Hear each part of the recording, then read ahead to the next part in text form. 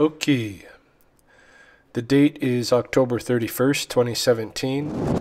In the lunar cycle Itotstoi when cold arrives. And it's windy at Spopikimi this Halloween day. So windy I thought I would have to narrate like this after the fact rather than trying to record in the field. At North Pond, as you just saw, there was a flock of American widgeons who are usually the last of the waterfowl to stop here on the migration out. We should be receiving some winter inward migrants pretty soon. On Sunday I saw green-winged teals here, but not today. Also saw a very skinny blue heron, but haven't seen that bird since. It flew away when my student and I were visiting on Sunday. This is of course the food cache, the beavers' lodge, growing larger. The beavers are putting in a lot of work. They have a lot to gather. They have to survive on this all winter. Looking toward South Pond, you have two different little groups of mallards, both kind of tightly bound together like this. I don't know if this is a response to the wind or what's going on, why the groups were connected so tightly or sticking so close to each other today. This here, I believe, is a young six-skinny, juvenile bald eagle. Starting to see more eagles along the river now. This is the second one I've seen at Spopikimi in under a week.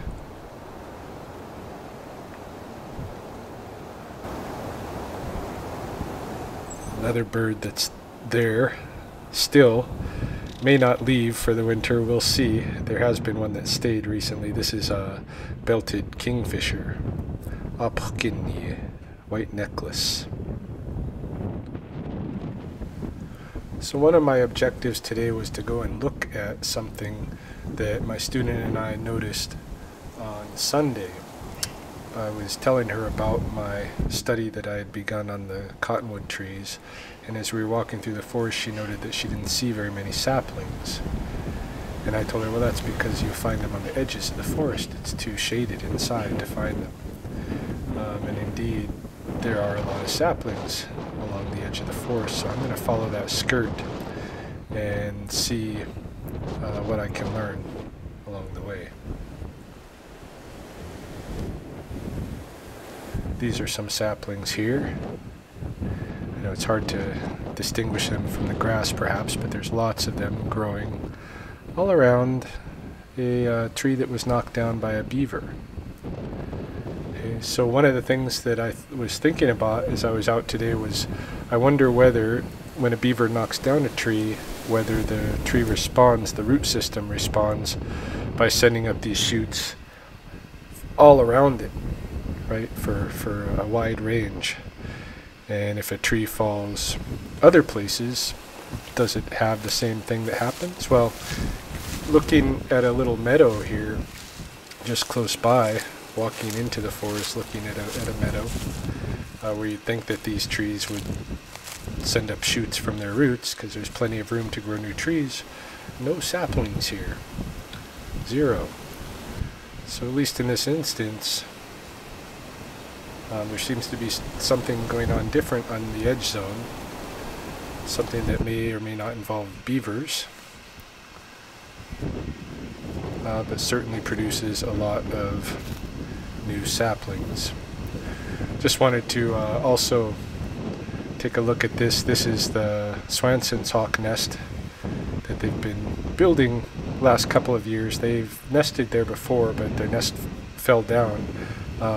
One of the interesting things that my student noted on the weekend when I told her that I didn't understand why they didn't nest in their nest the last couple of years even though they've been building it, she said maybe they tried, but maybe they got mobbed out of there by the smaller birds, and that makes a lot of sense because this is big time red-winged blackbird territory all along the wet meadows here.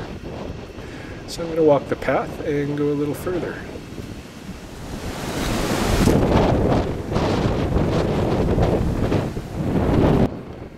There are a lot of trees along the kind of the edge zone of the wet meadows that are not sending up shoots for saplings. Many of these trees have this chicken wire put around them. This was put here, as I mentioned in my video from last week, to deter beavers from knocking down the trees. As a beaver man, I'm very curious about this. As I was looking here, I noticed there's an owl feather. Now, I don't take that to be any omen or anything like that.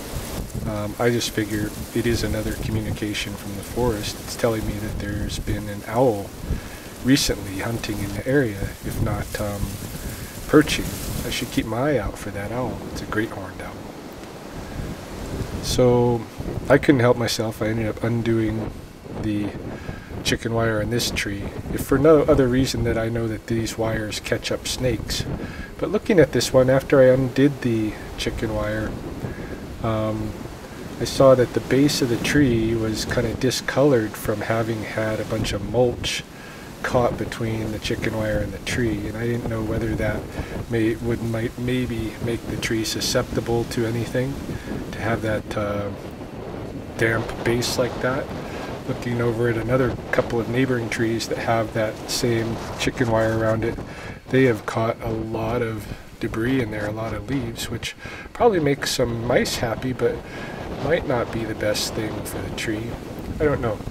But my feeling going into this project, when I come and ask the trees to teach me something, the first thing they're telling me is, hey, why don't you take these things off of us, and then maybe we'll talk. That's just kind of the feeling I get, because this is definitely a buffer between them and their evolution, what they have come to be all these thousands of years in this environment. Here's an area with a lot of saplings on the fringe, on the edge zone, some of which the beavers are even harvesting from. But you can see that there are little stumps of larger saplings, right, that were harvested before. Now each one's still got, it's regrowing, eh? It's replenishing itself, and sending up even more shoots, I believe, off of the stump, just by the roots. You can see how close to the edge of the actual forest it is. When all is said and done, regarding that wire, it doesn't really make too much difference. The beavers come and they'll just yank it down and take a tree if they want to take it. However, there's a much stronger wire that's now been put up as a fence, as a palisades to some of the trees along the river here. I'll probably be getting to those too. So that was just a really brief visit that I had to the pond today. I just really wanted to walk that edge zone and see the saplings for myself after having talked about them with my student. I also wanted to check and see if the teals and the heron were here, but they aren't.